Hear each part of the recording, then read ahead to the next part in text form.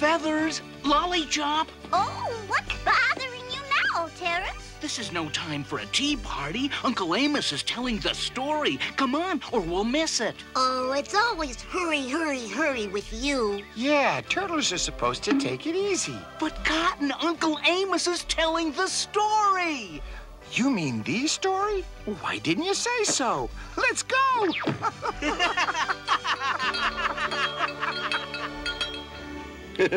Humpty Dumpty, I'm not. I'm Uncle Amos, the egg. So, you want the story? Then the story I give. It happened here in Pennsylvania, Dutch country, on this very farm, years ago when the animals were just animals. The farm was different back then, poorer, hungrier, not so happy-like. The winter had been a tough old blower, and the spring was coming in slow as a stubborn mule. Papa Doppler was the farmer, and Mama Doppler, the farmer's wife, was. Love they had, but money they didn't. Soon they would lose the whole farm to the terrible Tobias Tin Whiskers. Where is Doppler? I know he hides somewhere else. Pay what you owe, or I take harm. The Dopplers needed help. Help. More than help, they needed a wonderment. Ah, such sounds from the henhouse inside.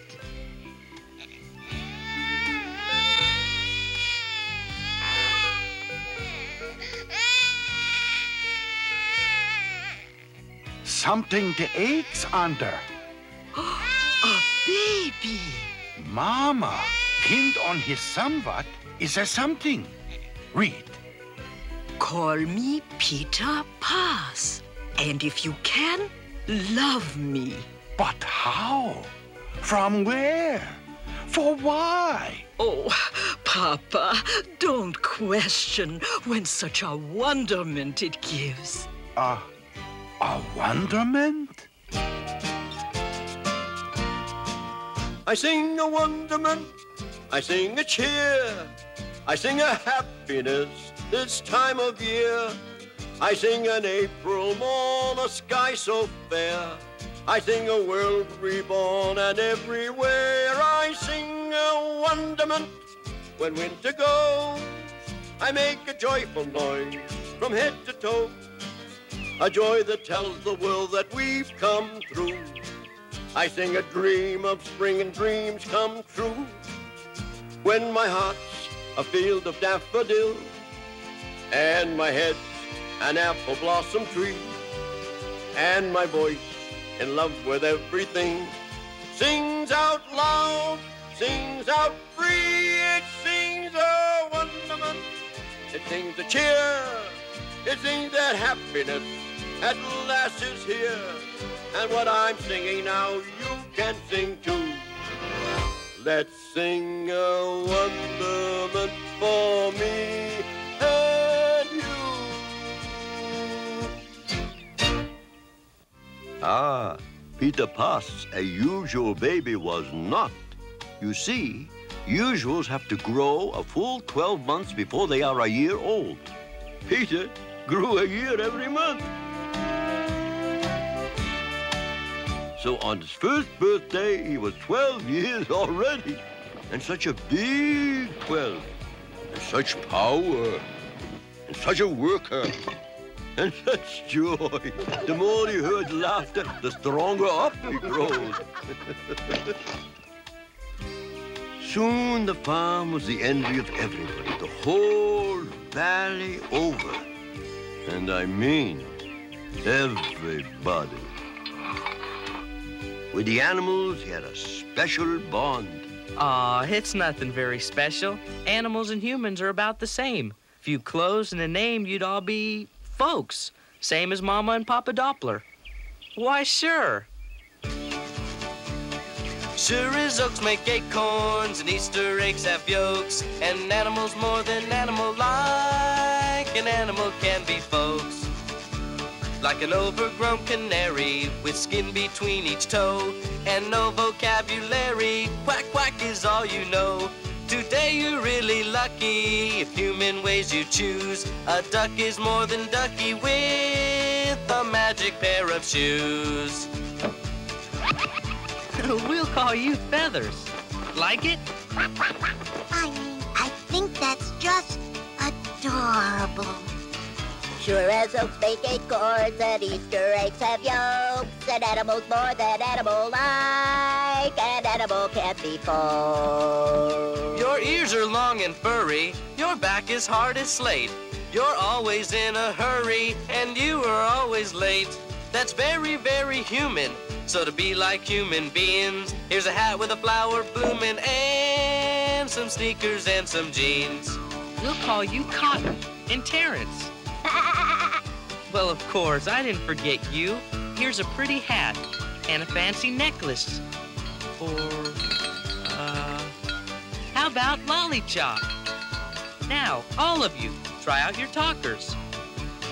Sure as oaks make acorns and Easter eggs have yolks, an animal's more than animal-like, an animal can be both. All you little guys, too? You can be Bill Bird. And you're Maxwell Mouse. Henceforth, you're Snailsford. Any more? You two rule the hen house. So how about Queen Bessie and King Bossy? Sure as oaks make acorns and Easter eggs have yolks, an animal's more than animal-like, an animal can be folks. Animal can be dinner. Soon for mine. I got paper. Morgan, see? Make this year's payment by Easter or all mine. Mine! Ooh, ooh, ooh, ooh, ooh, ooh.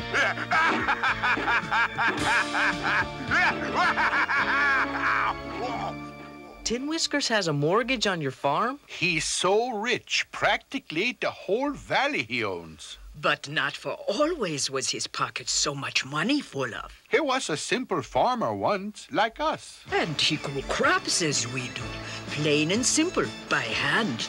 But then some money he inherited, and a tractor he bought. Such a wonder it was. It could the work of 100 farmers do. Our market prices with his could not compete. He sold us under. But why didn't you get a tractor? Broke. To afford a tractor, you got to have a tractor to make what a tractor costs in the first place. I think you're a lot better off than Tobias Toot. How'd he get to be Tin Whiskers anyway?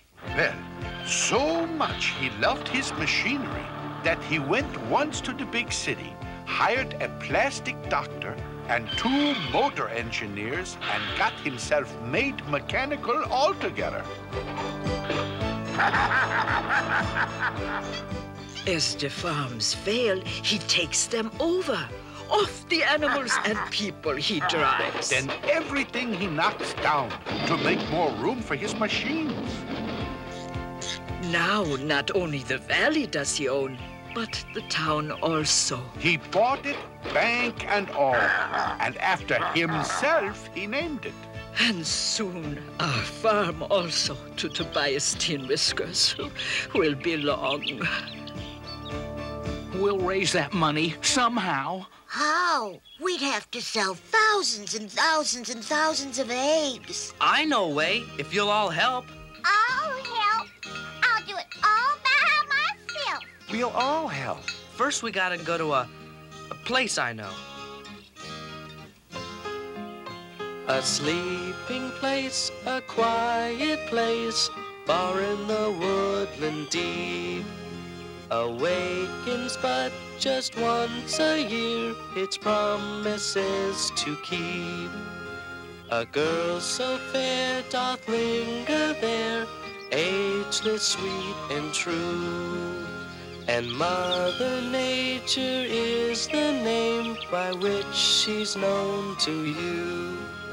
Though I was but a babe in arms a year ago this night, she sent me forth and bade that I should ease the Doppler's plight. And as I left that magic place, her voice to me did sing, return each year this very night, the dawn before the spring. I love you, lad, so please return each dawn before the spring. Yes, this is the spot. But where's the pretty lady? Fireworks? No, a falling star. It's a message from his mama. It's a contract. An egg contract. A contract to supply colored eggs to the Easter Rabbit himself. You know the Easter Bunny? Well, who do you think carried me to the Dopplers a year ago tonight? We'll be able to pay Tin Whiskers. Why? Will the Easter Bunny buy lots of eggs? Lots? He'll buy thousands and thousands and thousands. Thousands and thousands and thousands? Well, I guess I mean, no problem. No problem at all. Oh, maybe not for you, dear. I'll have to talk to the ladies. Well, those chickens sure did cooperate. And the other animals colored all those eggs. So by the night before Easter, there were thousands and thousands and thousands. And the magical Easter Rabbit came and spirited them to the four corners of the world away. It was a joyous Easter morning. Everybody went to the best Easter breakfast ever. And after, Peter built a small stage in the barnyard. And to celebrate their good fortune, they gave for all of the neighbors a show. Red oaks make acorns, and Easter eggs have yolks. An animal's born, an animal life, an animal can be born. Stop such foolishness. Well, glad to see you, Farmer Tin Whiskers. Here's this year's payment. All here. You. If you don't make next year's payment, you lose farm. Ha! We'll make it. We have the egg contract. Why, I don't get a contract. I am better farmer than you. Well, some folks think differently, I guess. I prove. I challenge you to plowing contest. Tomorrow at dawn in my South 40. Bring plow. Uh-oh. Never a tin-whiskered farmer trust. For the field he chose was a farm he once knocked down. An old well was there, hundreds of feet deep. And that tin sneak hid the well, good and proper. Ready you are, set you get, so go already. Peter from the start was ahead. Such a wonderment. But wait, the well. Peter was to the old well coming. No, stop! Stop!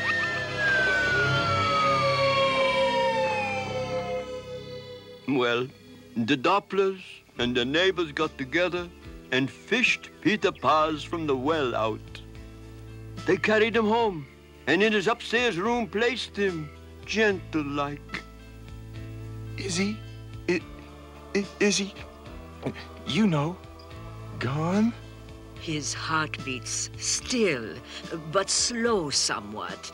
Such a strange, strange sleep. And he slept the summer away, and through autumn's glory and winter's silence he slept.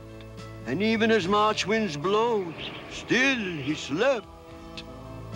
And when it was once more the dawn before springtime, the sad little animals all to the woodland went to ask Mother Nature's help. The cure for Peter's sleep sleeps itself. Within this I now hold. When this hatches, that which bursts from inside will awaken him. What's inside, ma'am? You will see only when it hatches. This is too important to entrust to the setting hens. Feathers? You're right. We'll hatch it ourselves. We? You mean me and Terrence help hatch an egg? That's birds' work. We all love Peter, don't we? Then we'll all take turns. Yeah. And turns they took. 8-hour shifts the clock around. Day and night, night and day. And finally... Oh! I feel something stirring. Did you feel it before, Cotton? I always get kind of numb the last hour or so. Whoops! There it goes again. I do believe it'll hatch by tomorrow morning. What will hatch? Inside every apple is an apple core. In every pretty peach is a pit. But we got an egg, and nobody knows whatever is inside of it. Till it finally breaks its shell, ain't nobody can tell what wonderment would dwell inside our egg. Our egg, our egg, our egg. Could be a dragon or a dinosaur. Our egg? Could be a fairy queen. Our egg. Maybe it's a wish on a wishing star. Or a monster-colored green. Could be a wizard or a wacky witch. Our egg. Or an elf from Old St. Nick. Our egg. Or a magic little tailor with a magic stitch. Or an ordinary chick. Oh, no! Inside every pumpkin is a pumpkin seed. In every horse's mouth is a bit. But we got an egg, and nobody knows whatever is inside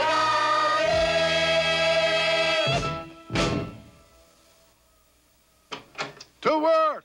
Easter tomorrow is, and the Easter eggs we must in the farmyard pile for the bunny. Don't you budge now. If anything starts popping, you let us know. I sure will. 'Cause whatever is inside this egg will wake Peter. And we need Peter to save the farm. All the night through, they brought the eggs from the storage bins out and put them a pile into. Hard work. Holding 2 jobs is harder even. So who can blame Terrence for 40 winks catching?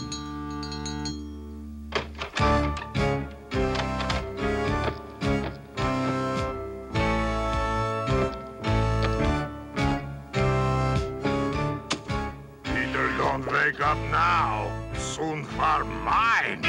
Well, I got egg.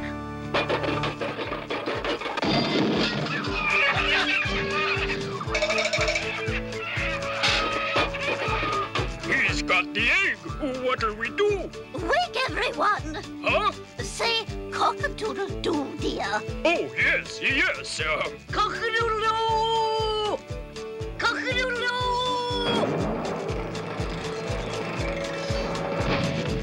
Tin's got the egg Whisker. I mean, Whisker's got the tin egg. I mean, Tin's... We get the idea. Come on! This way!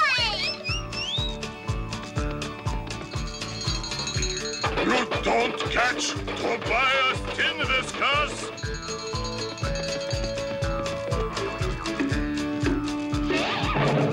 Oh, which way go they? Take that away, goat.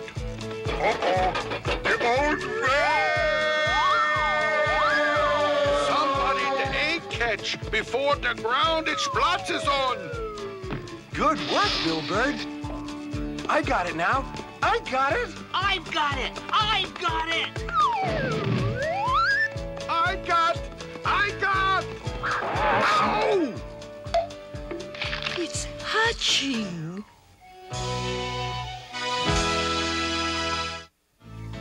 Well, that mysterious egg, it cracked open, and nobody's eyes ever such as something saw.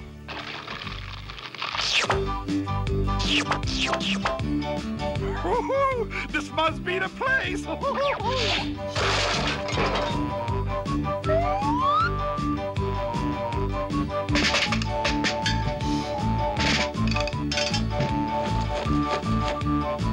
Great day for the race! What race? The human race! Take me to your leader! You've heard of wonderments. This was a fundament. A clown-suited cookie bird, very rare. In the whole world, only one.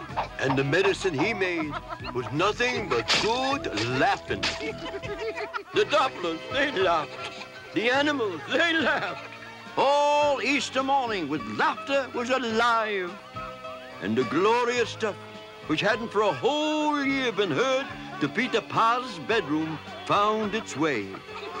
You see, laughter, simple laughter, the one thing that was for a whole year missing, was the only thing that could cure Peter Pa's.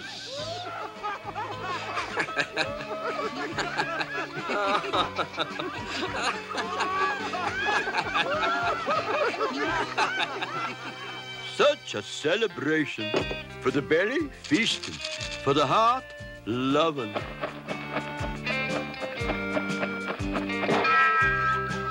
For the soul, laughing. Even Tin Whiskers laughed himself from the well up, somewhat rusted, and wonderment of wonderments. The magic laughter showed him that under it all he was still Tobias Toot. He reformed and gave all the poor folks back their farms, and poor himself now, for the Dopplers he went to work. In fact, he took Peter's place, for Mother Nature called Peter Pa's to other needy folk, his wonderment to bring. Nobody the whole county round would ever Peter Pa's forget. And when Tin Whiskers gave the town back, they made it a new name. Well, farewell, Peter Pa's. Remember you we will, sweetly. Miss you we will, terrible like.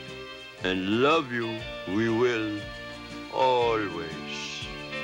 And what I'm singing now, you can sing too.